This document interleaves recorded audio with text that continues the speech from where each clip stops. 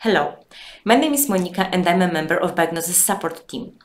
In today's video tutorial, I will show you how to perform PTM analysis using Spectronaut.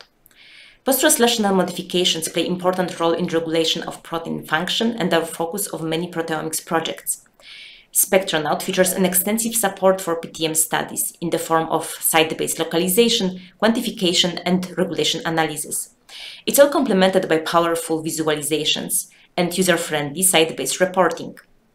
Let's move now to Spectronaut, and I will show you how you can easily set up your PTM analysis over there. I will use phosphorylation as an example, but the same concepts are applicable to other PTMs. Direct dia, with its combination of spectrum-centric with peptide-centric analysis, facilitates deep proteome coverage and unbiased identification and quantification of modified precursors. I will use direct dia to showcase PTM analysis, but you can apply it also to a classical library-based approach. Let's start with uploading dia runs of our phospho samples. After selecting the appropriate FASTA file, you can proceed to the analysis settings. For the majority of experiments, the default BGS factory settings are applicable.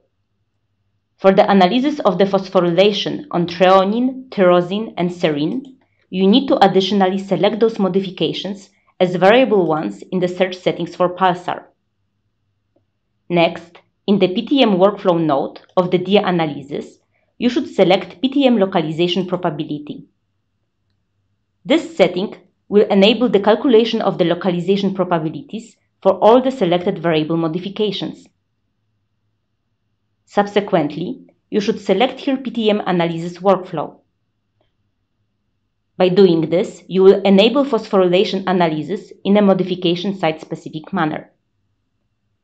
Spectronaut will report quantification of each phosphosite calculated from quantities of the collapsed precursors carrying phosphorylation at this site. The multiplicity setting will determine how to deal with multiply phosphorylated peptides, and the PTM consolidations, how to consolidate the quantity of each phosphosite from the quantities of the site collapsed precursors. You can find detailed explanations of the PTM analysis related settings in the Spectronaut manual. Additionally, in the quantification settings, you can choose to normalize your samples based on phosphorylated precursors only. This is recommended for experiments with a phosphopeptide enrichment step. Afterwards, you can edit the condition setup or import already formatted condition setup file, where each sample is assigned to one of the experimental conditions.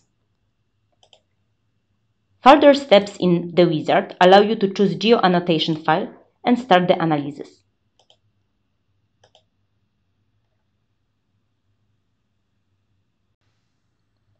Once the data processing is finished, you can review results in the analysis perspective. Among other available information and visualizations, you can inspect here the protein coverage plot with the PTM site annotation. Only confidently localized PTMs are highlighted in the plot. If you click on one of the peptides in the plot, you can additionally visualize its XIC. Furthermore, on the peptide precursor level, you can inspect PTM localization. PTM localization plot shows different possible modified versions of a peptide. For each possible modified version, you can find a list of fragment ions which are confirming or refuting the given localization site and their corresponding scores. In the post-analysis perspective, the differential analysis of the modification sites is available.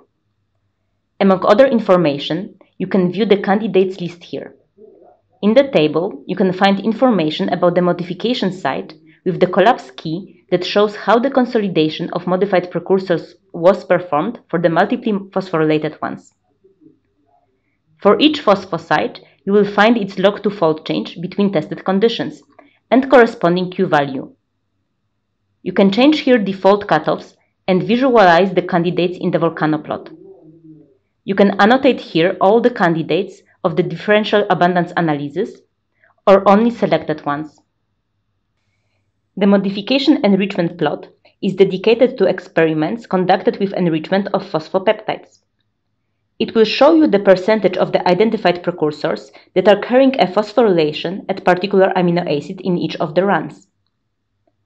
Finally, the PTM versus protein fold changes plot will show you protein group log2 ratios plotted against log2 ratios of modification sites.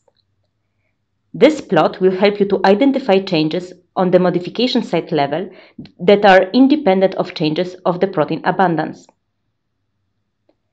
In the report perspective, you can find detailed qualitative and quantitative information on a precursor, peptide, and protein group level. For the PTM analysis, a dedicated PTM site report is available. Here, you can find extensive information presented in a modification site-specific manner, like site collapse key or PTM flanking region, where the modified site is localized in the center of the sequence and is surrounded with 7 amino acids from both sides of the neighboring protein chain.